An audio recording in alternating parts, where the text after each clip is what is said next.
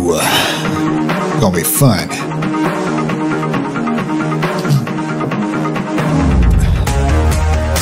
Well, hello everybody, and thank you so much. I deeply appreciate it for tuning in to yet another episode of the Original Working Musicians podcast.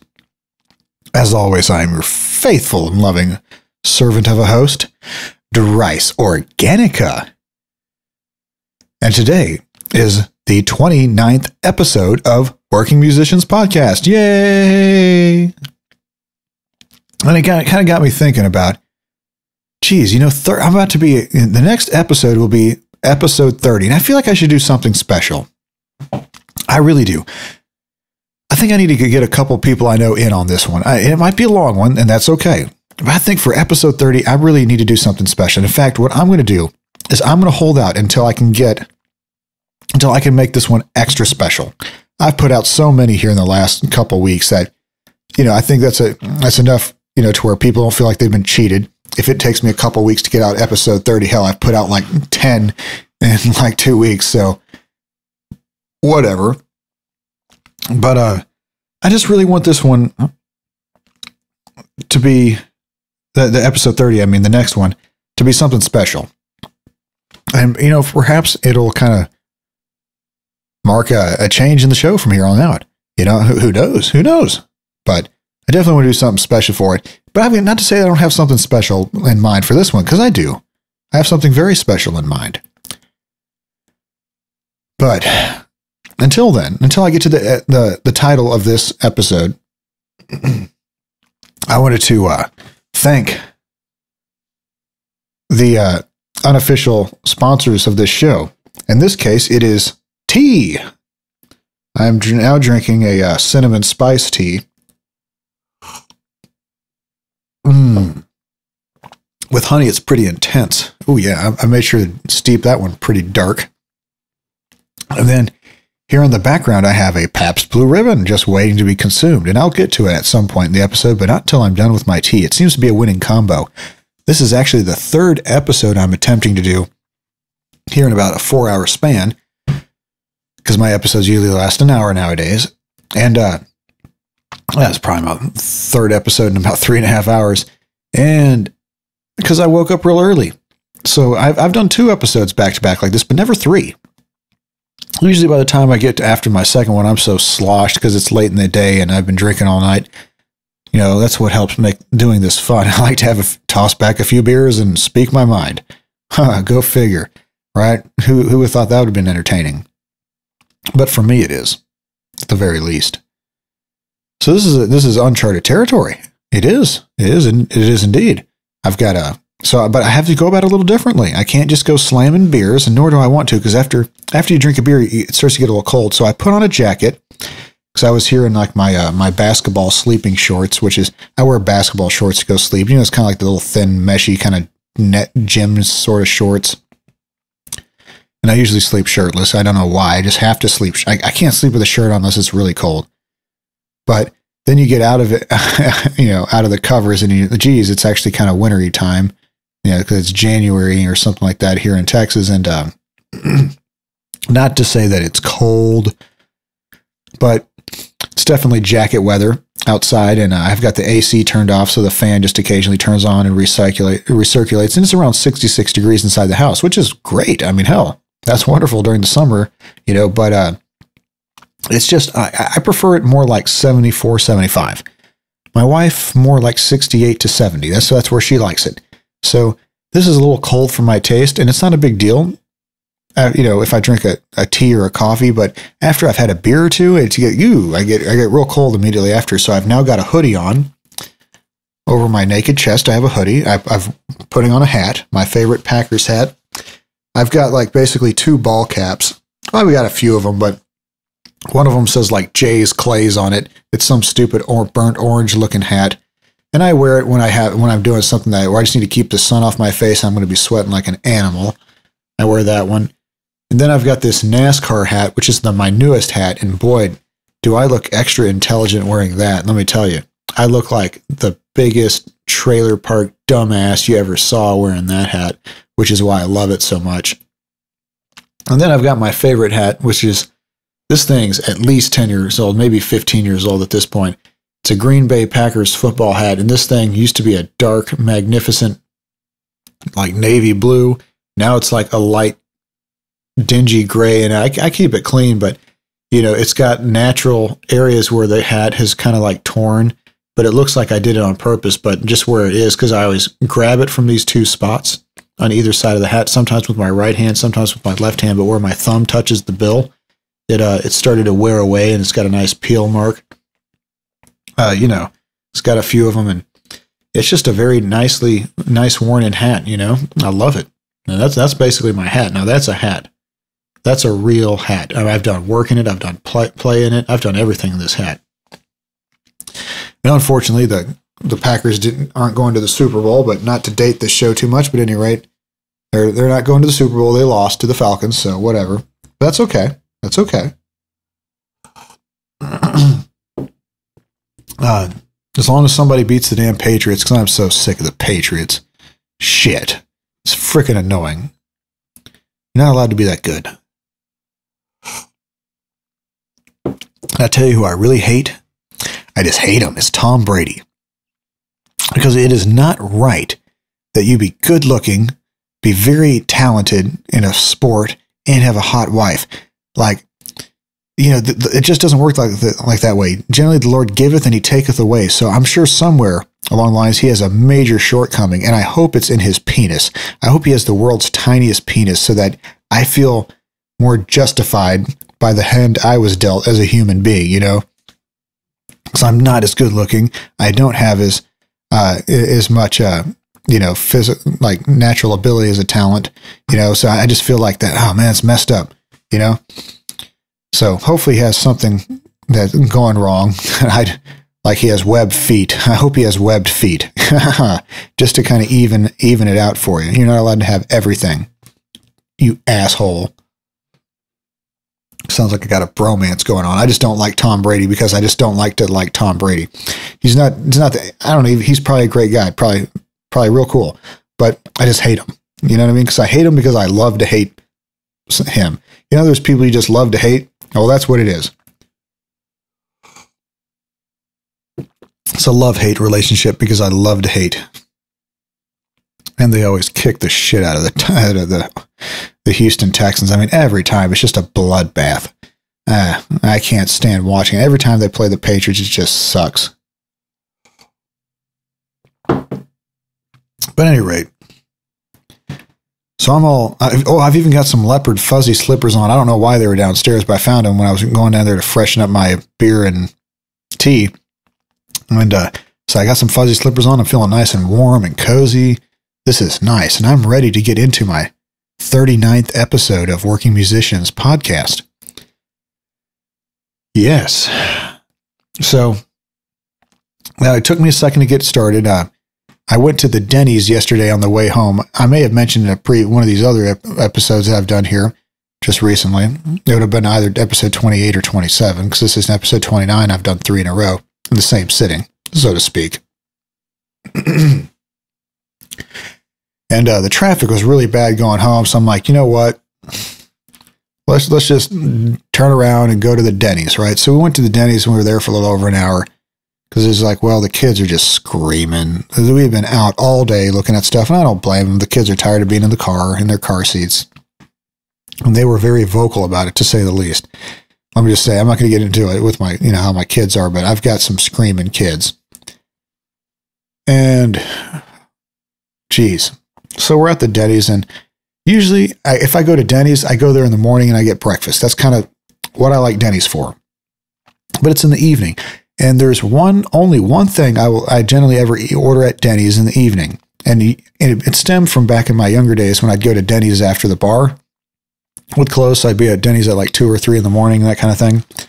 And it's the zesty nachos. It is like the best thing to help you sober up. But it's, as a result, that's like the only thing I ever want to eat at Denny's. So I usually get the full order, and it's like can I eat it? Sometimes I can eat it. Sometimes I can't even come close. You know, it just depends on how I feel that day or how much pain I feel like being in. Well, let's just say after eating those yesterday at around the, 7 6 o'clock this morning, I had to take what the Urban Dictionary calls a Tronald dump. Oh, man. I feel great. So I figured I would share. You know, because sharing is caring. And clearly, I care quite a bit. Oh, yes.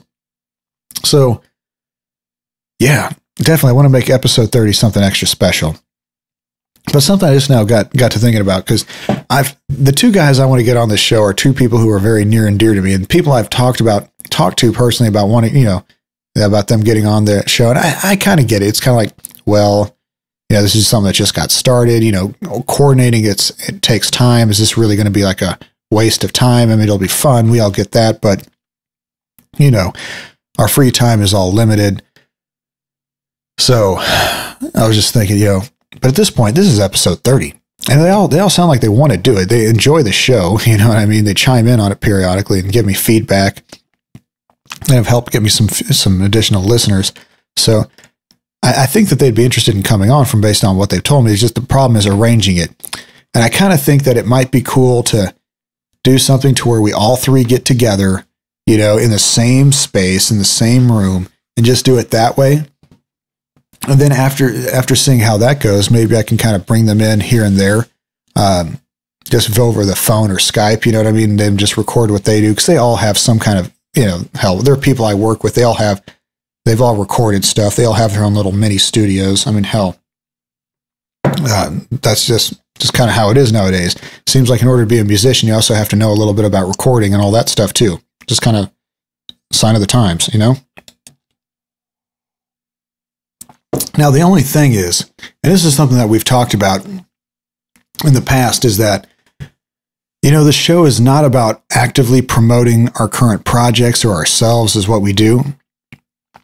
Not to say that in some way, shape, or form it wouldn't necessarily do that, but that's why I don't use my real name. That's why I don't really actively promote anything I do. I mean, yes, if you want to find my music, you can. I've got a few 6 songs or so on Reverb Nation. Look for Dris Organica. Big deal. You know, and I've even got some for sale if you want. You know, so far not a whole lot of people have picked up on that one, so you can download it for free. I don't give a shit. You know, whatever. But, of course, if you feel like contributing to the cause, I greatly appreciate it. You know, that maybe if this year goes like last year, I'll be able to buy a new keyboard. You know, that'd be sweet. One with a media button so I can hit pause, or until I figure out how to change the keyboard shortcuts in Reaper, which I know there's a way.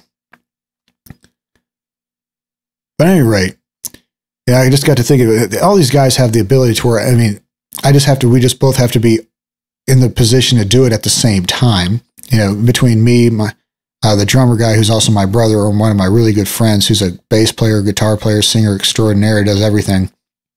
You know, he's a real interesting fellow that would bring a lot of interesting perspective, as is my brother. But the problem is, we've talked about this, and we don't want to, like, sell ourselves. That's not the idea. Like our personal stuff that we do, you know, that's not it at all. But at the same time, we don't, so we can't use our real names, but at the same time, we're going to have to draw upon our experiences. That's what makes this fun and incredible, I guess you could say, is we've all had pretty good at different experiences doing music stuff. But at the same time, we don't want to talk about stuff that could potentially have a negative backlash for anyone else.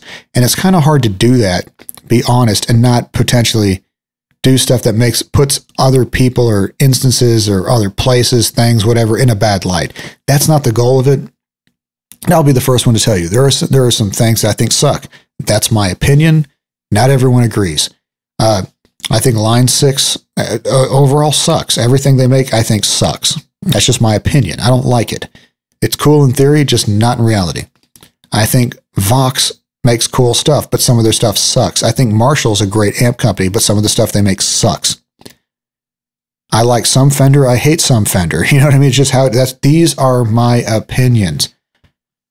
I like Toyota, I don't like Dodge, but you know what? I might buy a Dodge truck because they make a certain product that nobody else does. You know, it's just one of those things.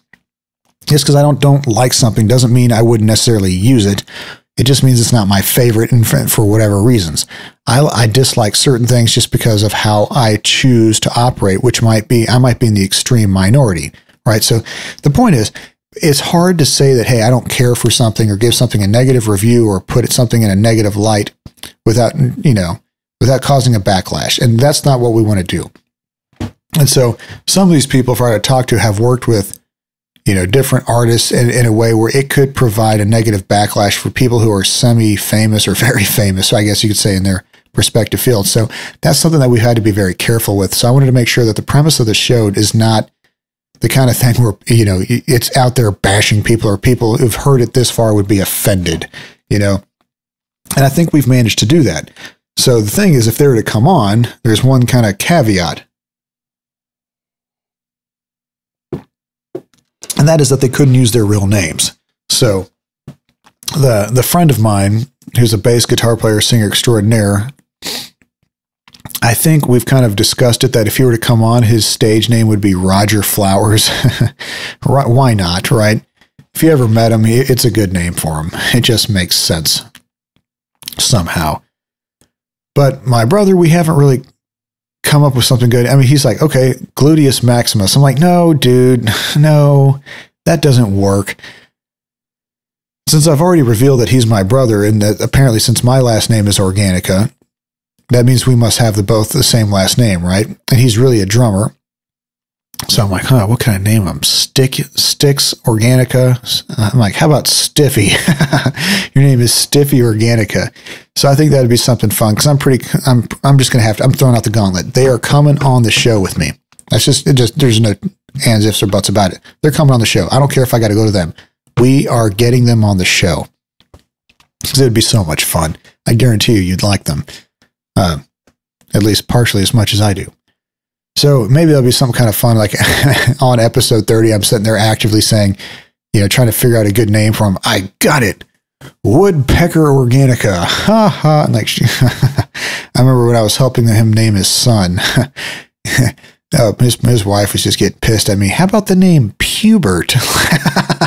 Come on. Who names their kid Pubert? That's ridiculous, But if you understand me and my brother's sense of humor, then it makes sense.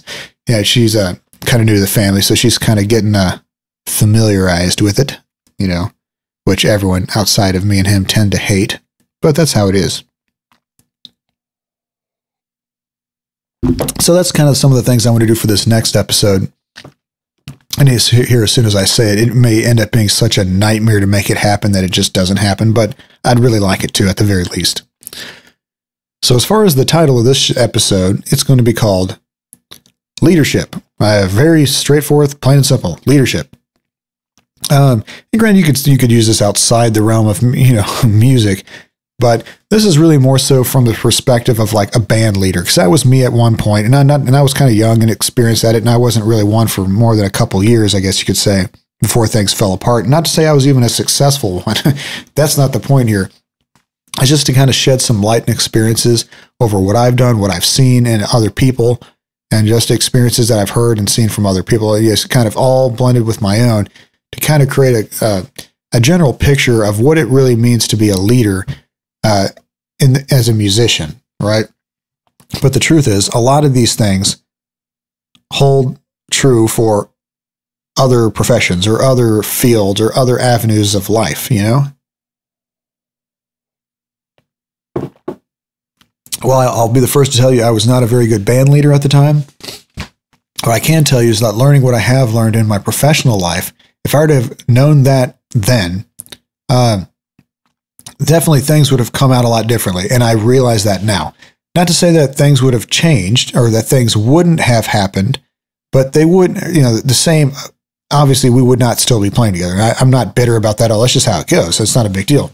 I don't want it to come across that way, because I don't even really want to be in a band at this point. Doesn't entertain me. If I wanted to do it, I'd be doing it. But I definitely know that some things would have gone a little smoother. I know that there wouldn't have been the level of resentment at the time that things fell apart. And I think things would have been much more amicable, and that we would have worked together better had I been a better band leader. But, come on, what do you expect from someone who's 18, 19, 20? It's just how it goes. So I wanted to talk about some things that, I know about being a band leader from my experiences and from that of others.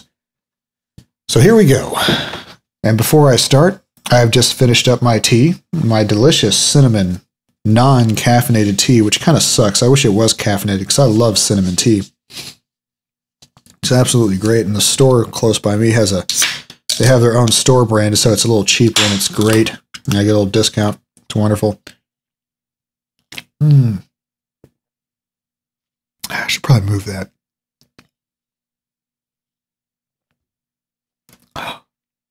Wow, that beer mixed with the essence and smell of that tea is just, it's absolute magic. I might have to cancel the show and just drink this all day. Sorry, one more time.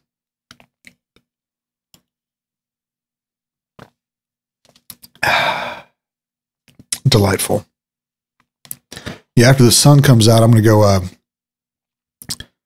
flush my brake system. I've got the fluid for it. I just need to go flush it. It's not that big of a job, but it's a lot of up and down when you're doing it by yourself, but whatever.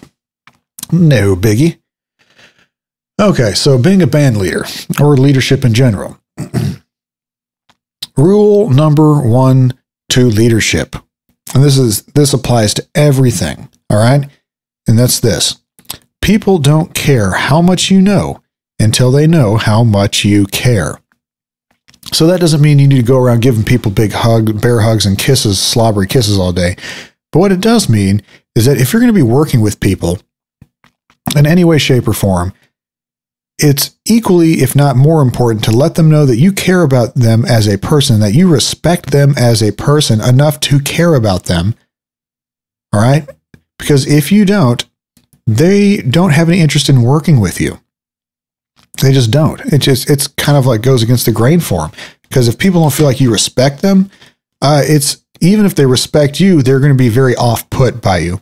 And so that's where I think it becomes very important to make sure that when you have a meeting with your band members, right? I'm just going to kind of stick mostly to the realm of being a band leader. Like you're the guy who's kind of like the centerpiece of the band, got everything started. Maybe you're oftentimes it's like what I call the guitar player / songwriter.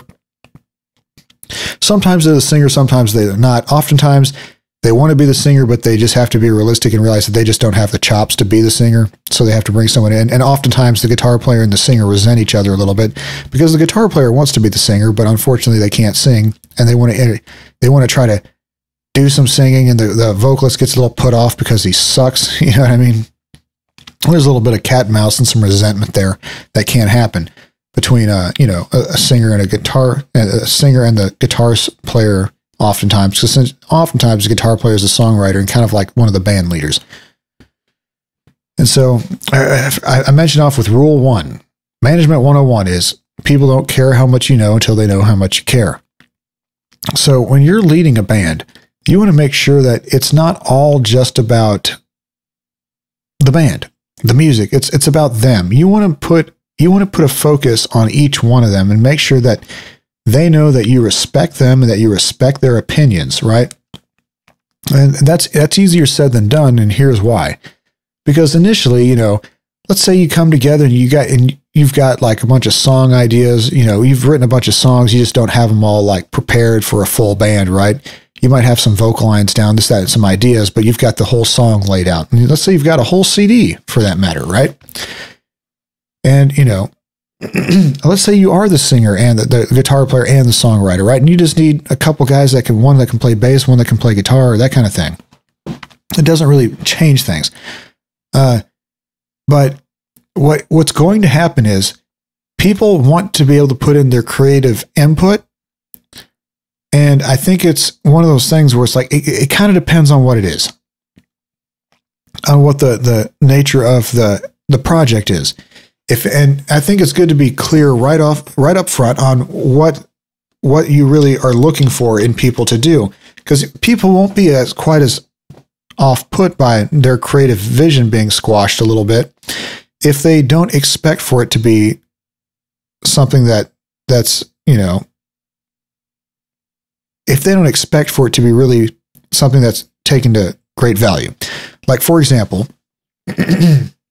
let's say you are a guitar player, singer, right? You write the songs and you're pretty much the one funding everything,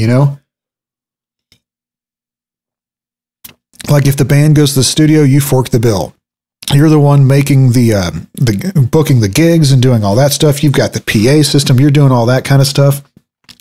You know, it's kind of an understood thing, but still it bears repeating that you might want to let the guys in the band know, hey, look, this is how I work. This is kind of what I've got going on. You know, I write music. Obviously, if you hear something like when we're writing a new song that you think is cool, yeah, go ahead, bring it to the table. But at the end of the day, just please be respectful of the fact that I'm the one forking the bill for just about everything. In that, yes, you know, you guys are getting paid, but you're getting paid off of the songs I've written, off the gigs I've booked. You know what I mean? So it's not like I'm trying to be a dick, but let's just be realistic. I'm the one putting in all the extra work. Realistically, all I need you guys to do is just be committed enough to show up, make sure you're rehearsed, and have a good time. You know what I mean? And help us entertain the audience. That's what I'm looking for.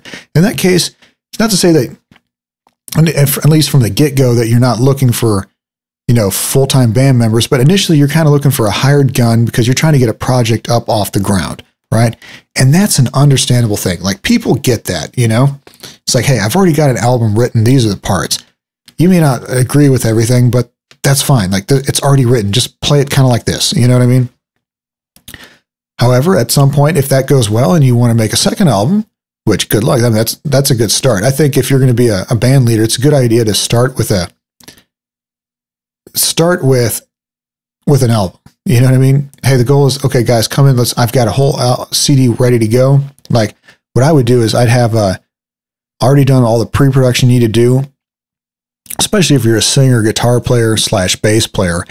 Go ahead and get all that recorded, get you a drummer in there to record the actual drums. So everything's ready to go. So pretty much when you go to hire, you know, bring people into the band, you've got a CD ready to go. It's just a matter of, hey, let's learn the material. Let's rehearse it. Let's not waste a lot of time on this because I value your time. But, you know, here's the CD. If you would practice it on your own time, we're going to do a few rehearsals, and then we're going to start doing some gigs. So it's kind of like they come in and they see the return on the investment really quick. It's like, hey guys, initially, you know, this is an original act, so I'll give you a little money for your time, but we're not going to be having a huge head count initially. That's just kind of the way it goes. And people who are doing original music understand that, and they get it. But when they see that you're already starting with a CD, you know, and that you have a game plan in mind, like, hey, we've got a CD going, we've got that printed and going. I've already forked the bill for that. But we're going to play a few shows, see how things go before we start having a CD release party and really spreading the word. Because essentially, we just got to get out there and do this a few times so that we know what we're doing and we know how to gel as a band. Fair enough. And then you go to get your CD, you know. But the point is on all this is you're letting them know, hey, this is the plan of action. This is what I plan to do, and this is how I plan on us making some money out of this, you know. I'll give you $50 to show up just to cover your gas and a little bit into your beer tab. You know, it'll be a good time. And if you're going about it that way, people don't mind that, you know, you're the one calling the shots as much, right? They just don't mind because they go in, they have a good time. You know, you've done a lot of the work, but when it comes to writing the second CD, it might be a good idea to kind of lend some creative vision out there if you feel it's necessary. And some people, you know, it just depends, and you just have to play that by ear. But at the very least, you know, people want to feel like their creative vision is valued. And if they're good people worth having, it's good to value it because two heads are better than one. But of course, what ends up happening is, well, there's writers' royalties that have to be paid out. Who cares? The odds of you becoming successful to the point where that matters are so insignificant and unlikely that it's a moot point. I wouldn't even worry about it. Don't even worry about that kind of stuff. What I would say is, once you get especially an original act, or whether it's covers, but, you know, original is it's a little bit different than covers because covers, you start off making money a little bit quicker, but it is what it is. You're always playing covers. It never really gets any better or worse. You know, it's just always kind of the same. The only difference is you get a little bit better, you know, learn some more songs, but it takes a lot more time and investment to get a cover band up and running sometimes than it does an original band, but you're initially more lucrative.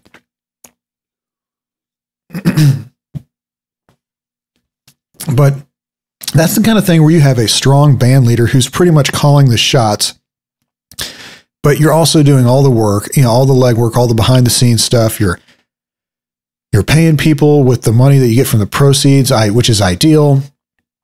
But, you know, it's one of those things where, like, if you make $200 and the other guys make $100, nobody's really complaining, right? Because, hey, I get it. Or, you know, hey, guys, this isn't going to be the world's best gig. It's going to be just let them know that this is a $75 gig. This is a $150 gig. It's only 2 hours. You know, it's only an hour. This is whatever it is. But if that's the kind of, role you want to have, and set it from the beginning and let them know that this is kind of how it is. And they generally understand and respect it, but you also want to make sure that you respect them as people and that you communicate and you're just very clear with your expectations of each other and oneself right from the beginning.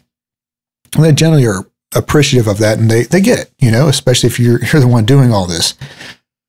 Now, it gets very, very different and those kind of examples are kind of fewer and far between, right? But there are definitely, I'd say some of the most successful bands are run like that, right? That make the most names for themselves and get the furthest. Then there's the kind of bands that I think are the most common, especially when it comes into originals. And I'm not going to really talk about cover stuff, even though it's equally as important. I mean, I'll touch base with covers. I guess I'll touch base with covers after I finish up with the original band, right?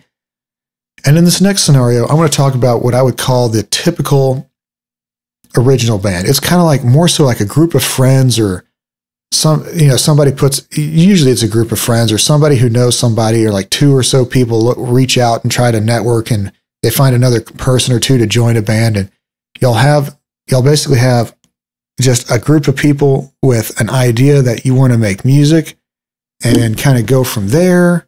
And that's kind of how things start, right? So y'all get together, you start jamming. It's more kind of a time-consuming thing at first, but I think that's what a lot of people like. It gives them something constructive to do, and that's what they're looking for initially. They're looking for something constructive. Now, time goes by. Next thing you know, you've got enough songs to make a set. So you go book a gig. You do you play it. It's okay, cool. You learn from it. You go. You do a few more. And it becomes fun, but after you've done like 10 or 15 or 20 of those, it's kind of like, okay, now what? It's kind of hard to be content after doing 10 original shows with a band that you've been rehearsing with for a year, and you've got a full CD worth of stuff out there, but you don't have a recording, you don't have any merch, you don't have anything. It's kind of like, well, now what? And I think it's kind of important to have that conversation early on, like, hey guys, what do you expect to get out of this? What do you want to do with this? Because if you don't have those conversations early on, there's a good chance that the conversations you have later on are going to be a little bit more sticky and complicated. And usually from this process, a leader kind of emerges. And typically it's either the singer or the songwriter, which is usually the guitar player. I don't know why it's always like that, but it's kind of like one of those things like after a while, I think it's important that you guys are up front in the beginning. It's like, okay, so guys, we're going to kind of get together and just start doing this for a little while. We're not going to try to set expectations initially, but this is what I would like to do. What do you guys want this group to, what do you want to accomplish with this? This is just something we do periodically and play shows and we're fine with that. If everyone's fine with that, cool. If it's one of those things where you want to get a CD going and maybe try to spread it around and try to make a little bit of a name for yourself, and see what happens, that's fine, but get it out there in the open so that everyone kind of understands the overall direction you're going to. At the very least, you'll establish a direction. What you have not done established is a speed or exactly how it gets there. But, don't worry about selling a product that you haven't even made yet. Don't worry about that yet. Cross that bridge when you get there. But once you do get to a point where you've played a few shows, and it's kind of one of those things where you kind of find like people's roles. And it's always, the good thing about having a band like that is that you can kind of establish sort of like roles. So what it usually works out is somebody will have like the best place, the rehearsal pad, right? And somebody's usually kind of like the one that helps coordinate things. And then oftentimes there's one that helps book gigs, that kind of thing. And it's just, or somebody who has this or that, but find whatever it is and try to find a balance to where everybody's putting in something right? And don't worry about it being 100% equal. Just try to make sure that everyone does something to contribute to the effort of making the band successful, right? And usually through this process, what happens is you have somebody who's primarily writing the music, and usually that person is the one who kind of coordinates brand practices and all this kind of stuff. But where it gets difficult is you don't want it to be in a circumstance like that where everyone kind of gets together and it grows organically. It's what oftentimes will happen is one person will kind of come in and take the lead and take the reins and really pull and push the band where they want them to go. But it ends up becoming a futile effort because then the other guys are like, well, hey, who made you the boss? You know, it's like, well, if I don't, then we don't do anything, you know? So I think it's important to, and it gets difficult where then you have somebody who's trying to book shows and then, well, I can't do it that day. Well, I have this or that. Well, how do you expect me to book shows if you can't be open? So you have to start talking about availability. Hey, guys, let's try to make sure that you have the fourth Saturday of every month off. That's fair. You know what I mean? So you have to figure out something to where like, hey, if you don't make the band a priority at all, you will never be able to play it. It's just very, very difficult.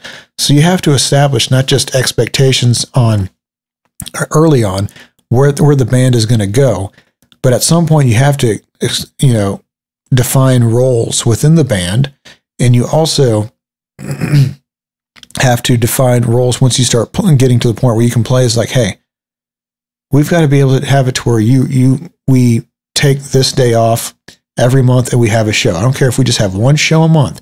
I'm going to make sure that we're going to book a show for this day every month, right? We're going to book a show for the first Saturday, the second Friday, the third Tuesday. It doesn't matter. Just set a time that this is when we do things. We have band practice this one day a month, every month. You know what I mean? Whatever it is, so that you know, hey, there's 2 days a month that you need to commit to this. And usually, you know, early on, it's more so, it's a little different. It's a little funner, but a little bit more chaotic because you're just trying to get stuff, you know, worked on and together. But once you get to a certain point after about 6 months, it kind of like, okay, we're ready to really get rolling. Sometimes less than that, but around 6 months, that's when you have to really go back and start talking about, okay, how are we going to do this? Now, usually the person who goes about thinking about things like this ends up being the band leader. But if you're going to go be the band leader and you're going to go about it in a group that's kind of like a, hey, we're all in this together kind of a thing, you just cannot go about things the same way that the person who already has a full CD recorded is the one booking all the shows, is financially backing everything. You cannot go about things the same way that that person does. I mean, I think it's fair as to reason, stands to reason, doesn't it? And in all fairness, the reason why I think the latter, where you have the band that grows together organically, those sometimes have the hardest time really getting to that level to where they've got a CD and they've really got merch and all that stuff going, because initially nobody was really putting any money into it. And then at some point you have to start putting a little bit of money into it. And that's where it gets complicated. It's like, all right, guys, let's record a CD. How are we going to go about doing this? Well, then it comes to the point, well, how much of the record sales am I going to get? You know, and that's where it gets to, well, I'm not putting in 25% if I'm going to get 10% out. And that's where I really think the only way to go in that kind of a situation is we put in 25%. Yeah, if there's four of us, we're in 4 ways. Whatever the costs are, we split evenly. Whatever the proceeds are, we split evenly, and just go about it from there. Because odds are you're not going to be successful enough to where it really makes a big difference.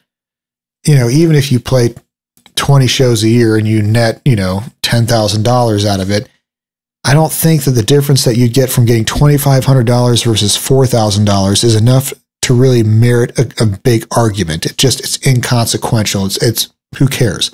And odds are you won't even make that much, if even. And the only reason you'll even make that much is because you sold merchandise. You're not going to get it off of a head count and ticket sales. That's not how this works. You have to sell merchandise. In order to have merchandise, you have to buy it, and you have to make it, and you have to make it all happen. And that's where it really, like, the role of the band leader becomes very different in that case, because you actually have to be more of a leader in that scenario and really have exhibit better leadership characteristics, because when you're actively working with people in the writing phase, what you have is a lot of more me syndrome.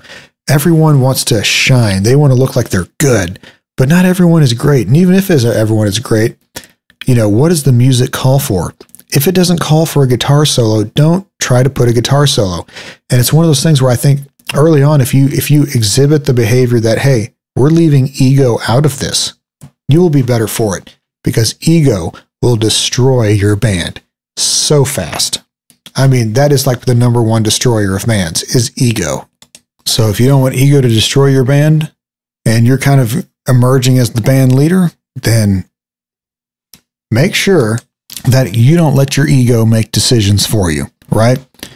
And in the writing process, this is sometimes kind of hard to do, because if you write the guitar parts and that's kind of how the songs originate, then, well, yeah, there's a good chance the guitars are going to be kind of cool, but keep in mind that you need to give room for other instruments to breathe, and it'll ultimately make the song better. And don't worry about trying to shine. That's not what's important. If the music sounds great and everything makes sense, you will shine more so than playing a bunch of solos in a shitty band. Who cares? You still look crummy, right? So the better the whole group shines, the more you will shine individually. And that's the best attitude and approach to take on that kind of thing. Another thing to keep mind of is, as a leader, you don't want to have a pissing contest with people, or the mine's bigger than yours. And that once again, it comes down to ego. A lot of this comes down to ego. One of the biggest things a good leader has to be able to do is put their pride and ego in check, because it doesn't matter how cool you are. Like, cool people don't get very far as leaders. Like, I'll tell you this much. I'll be the first to tell you that I am not very cool, and that's what makes me a good leader. I'm not worried about trying to impress people with how cool I am or how great I am. That's not what people are looking for in a leader. They're looking for somebody who understands them and will listen to them, and who genuinely cares about them. So if you kind of notice that you're in that leadership spot, in a band that kind of grows organically, and that's kind of how things work, think about it like this. These are people who are helping you produce your music, right? They're putting in a quarter of the income, therefore they're getting a quarter of the proceeds, right? They're forking a quarter of the expenses, they're putting in their time and effort. You need to respect that. Even if you're the one writing all the songs and booking the gigs, keep in mind, you cannot do that without them, and you need to be respectful of that. And sometimes it entails you having to kind of take the back seat on some issues. Let them be right. It doesn't matter. Let them win, a difference of opinion here and there, just for the sake of letting them win. Just because it allows you to, and it gives them the room to believe that you are actually considering what they're saying, right? And if it's such a small minutia, who cares? It's like, hey, you know what, guys, why are we even fighting about this? It's a big deal. If you like that, go ahead. Who cares? You're the one playing the bass, not me. If you like your hi-hat sound to be like that during this part, who cares? Nobody, outside of us, nobody's going to care, and be able to laugh at yourself and go back and, guys, I'm sorry, I don't know why I was making such a big deal out of this. It's so insignificant. You know what I mean? Let's just move on, and doing that kind of thing. Because if you can laugh at yourself and go back and apologize for being a little over the top, that's great, because if you're willing to do it for yourself, people are going to be more able to admit that they were unrealistic, or they were being a little over the top, or just too judgmental, or just too nitpicky and just too focused on a detail that really doesn't matter. And I think that's a good thing. Try not to focus too much on the small minutia and details that really don't matter, because, that hi-hat part in 1-2 beats measures of a song are really pretty insignificant to the overall big picture, so long as it doesn't just completely annoy the hell out of everyone listening. It's like, hey, dude, I ain't trying to be a dick, but you're doing like way too many tom fills here. Can you just keep the beat, man? I think it really sounds better that way. So if you have the open communication, and you can go back and tell people, hey, I was wrong. That is huge. Being able to admit that maybe you were wrong or didn't make the best decision is huge, because if you can do it, the others will do it. If you never admit that other people are right, or you never admit that maybe your vision wasn't the best one, or you at least don't entertain the fact that, hey, maybe even though this person isn't the best songwriter, that's actually a good idea. You know what I mean? Explore it. Even if it takes up some of your time, at least explore it, because sometimes when you write a song, you've already explored that avenue, but they haven't explored it yet. It's worth the 10 or 15 minutes of your time to just explore that avenue that you've already done before when you were writing the song, just so that they know it doesn't work. Otherwise, it'll always be in the back of their mind like, man, it'd be so much better if we did this. But once they've heard it and they realize it's not better, then things change. But at least they'll know. And that's just what I'm saying. Like, you have to be able to swallow your pride, put your ego in check, and allow people to put in the input that they want to. Otherwise, they'll just feel like they're not really part of this.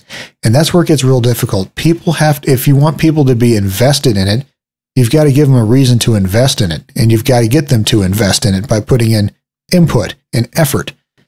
And if you squash all their input and effort as being crap, guess what? They're not going to be very invested in it. And at the end of the day, initially on bands that grow like that, time and energy are the main things that everyone puts in. If the second somebody kind of gets squashed, they tend to not put in a whole lot of time and effort. And then that kind of creates problems. So, now granted, where things really get sticky with those bands is that's a whole process, writing enough songs and then creating a set.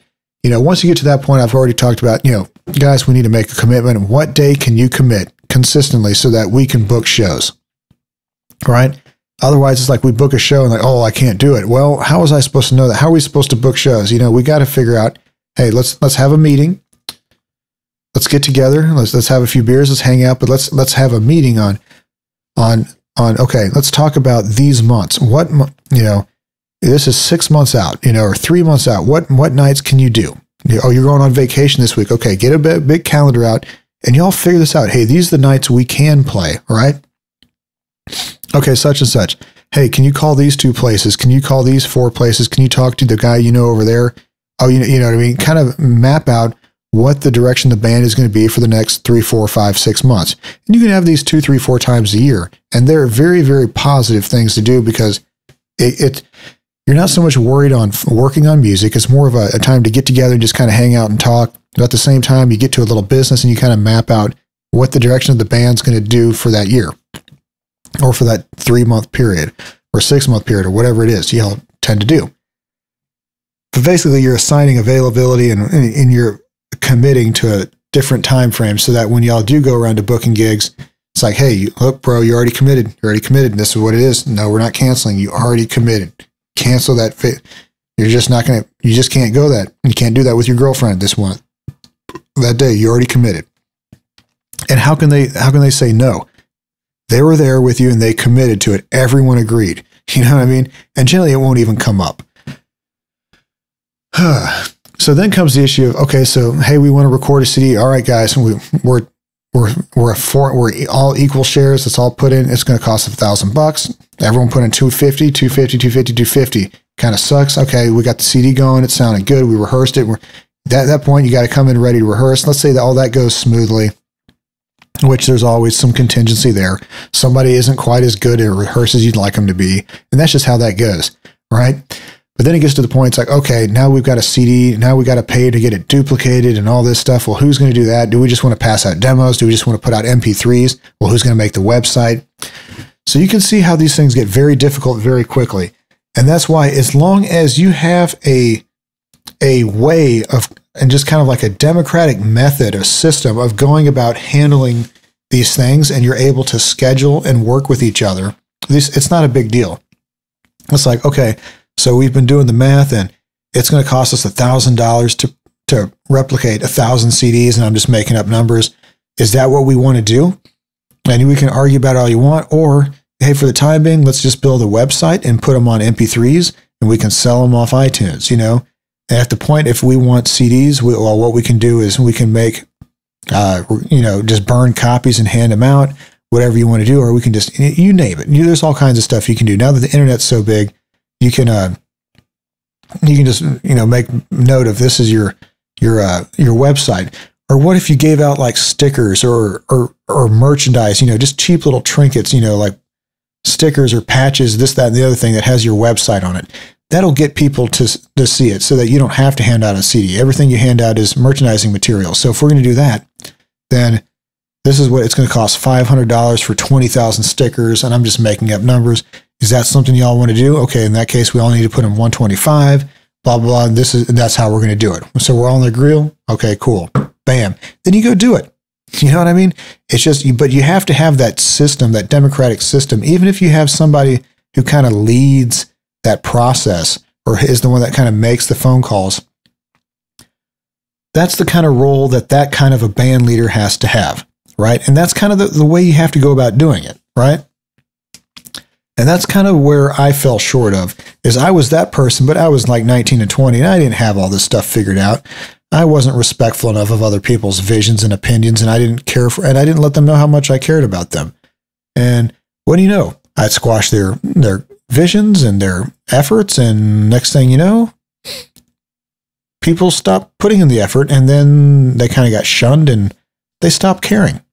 Go figure. And that's how most bands break up, because they just stop caring.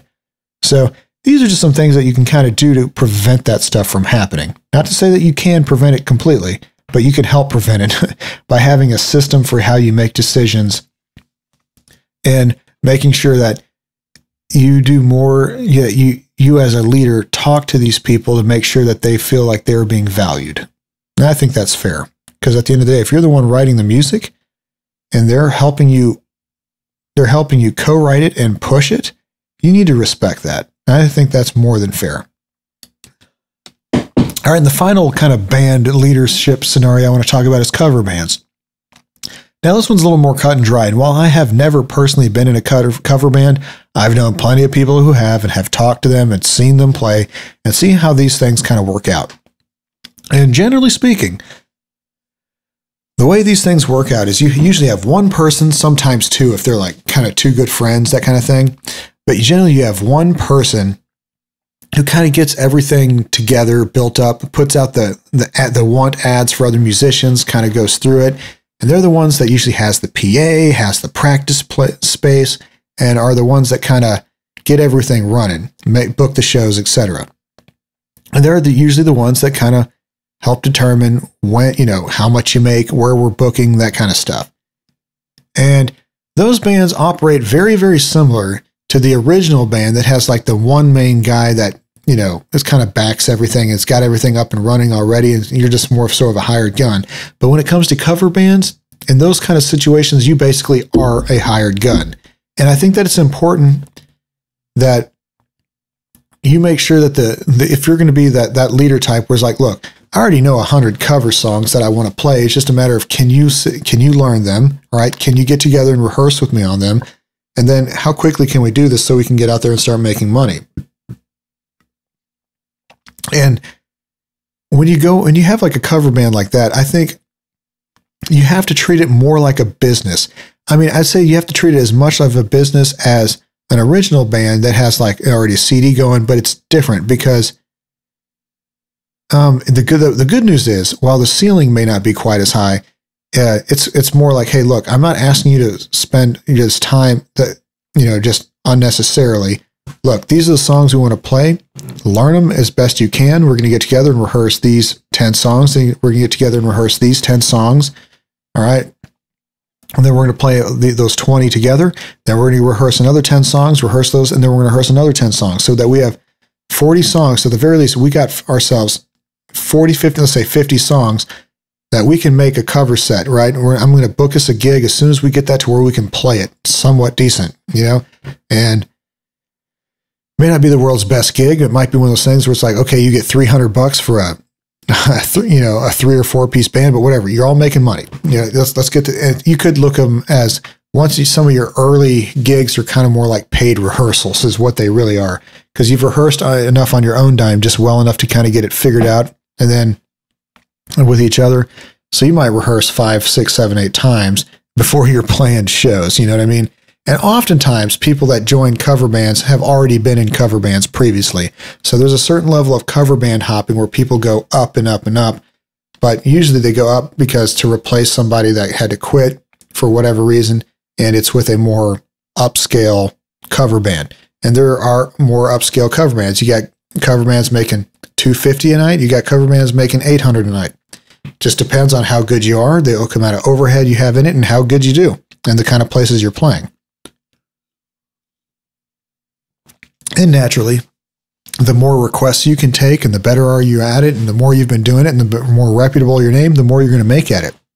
So there are people making full-time livings off of their cover band. You know what I mean? So naturally, they treat it as a business much more so. So if you're at the point where you're trying to start a cover band and you're more entry level and you've been, some 50 or 60 songs from other people and you're trying to get other people on board, the best way I know of to go about it is just to be straight. Don't try to manipulate people and trying to rip them off.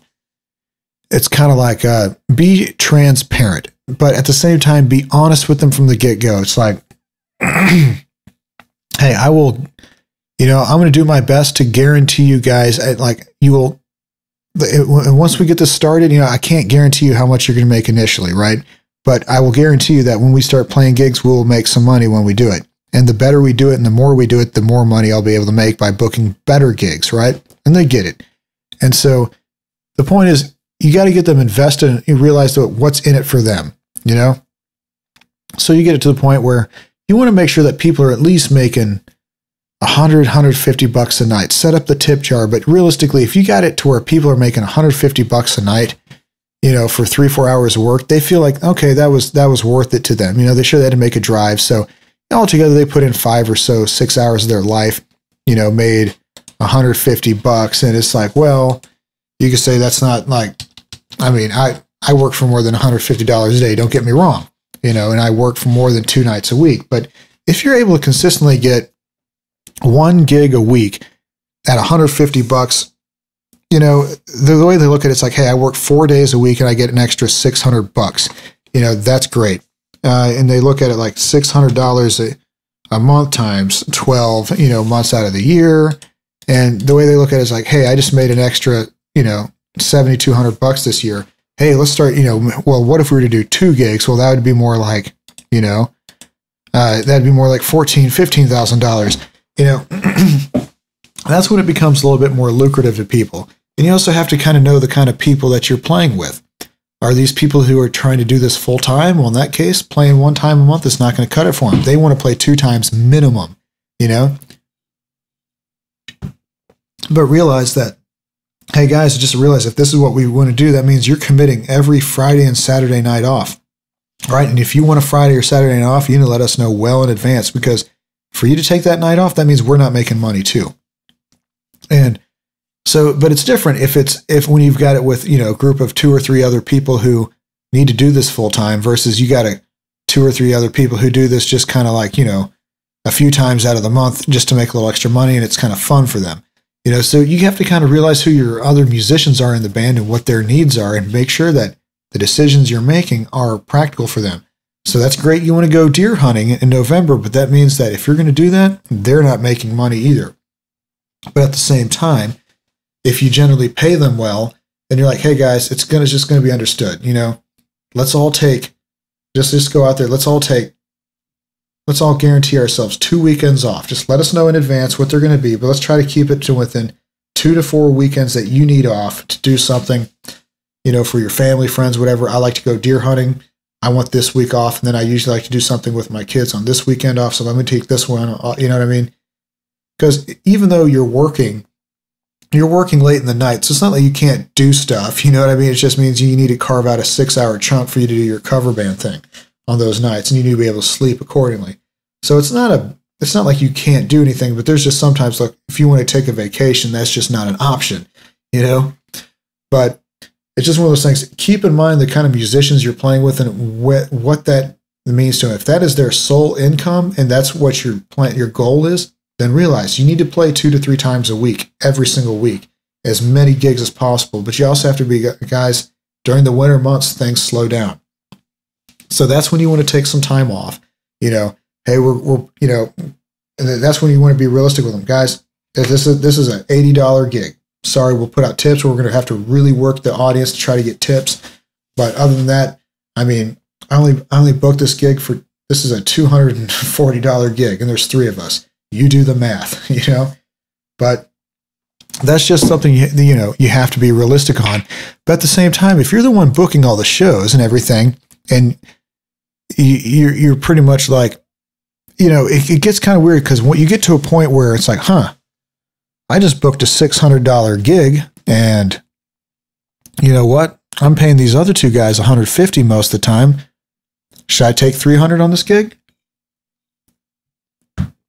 Well, let's think. You're the one who has the practice space. You have the PA that you shuttle around. You book the gig. What's wrong with taking a little bit more money this time? Nothing. However, what's going to end up happening is then the other guys are going to find out what you made on that gig, and it's just a matter of time. And so maybe, you know, well, especially if you have another friend that you're real close with, like, well, man, how are you going to do that to me? You're making more money on these gigs, but you're paying me the same, you know? This is my job, my income. And at that point, it's real simple. This is what I'm just telling you, this is what you got to do. If you make more money on a gig, pay the other guys more money. So if it's a $600 gig, you know, and you normally pay them $150, well, you could split it evenly and say everyone gets $200, or you could do something like, hey, you know, guys, we're making a little extra money on this gig, so I'm going to throw in an extra 25 bones. You know what I mean? That way they're making $175 for a total of $350, and you're still making $250. You know, so you're making $100 more for that gig than there. But in all fairness, you put in the effort. You know, you've got the PA, you booked the gig, you're the one that got it started. I think that's fair. But at the same time, if you make extra money on a gig, make sure to pay them extra. It's, you know, generally people don't have a problem with you making a little bit more on a particular gig so long as they do too. And realize that without them, you can't do it. You know what I mean? So sometimes it kind of sucks. And there are times, you know, when you got to look at it as a business owner. When you're booking a gig and it's like, well, crap, I normally pay these guys $150, but I'm only get this, you know, this is only a $300 gig, but it's on a Thursday night, you know, whatever.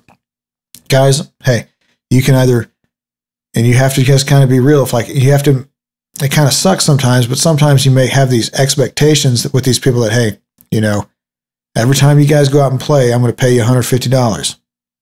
If that's the case, that's the case. If you don't want to break it, then that's how it is. But realize that means that you didn't make any money on that gig, you know? So I think it's honestly best to be transparent on this stuff. And, you know, maybe the best way to go about it is like, look, guys, look, I'm the one doing all this, the effort. I put forth the bill on everything. So I think it's fair that I make, I don't know, I'm just making up numbers, that I get 40% and you each make 30%. You know what I mean? I get a little bit of a premium on top of that or whatever. Like every show, I'm going to take $50 for me just because I'm the one who booked the gig and made it happen. I think that's fair. Right? But after that, we're going to split it 40. I'll get 40% and 30% for you guys.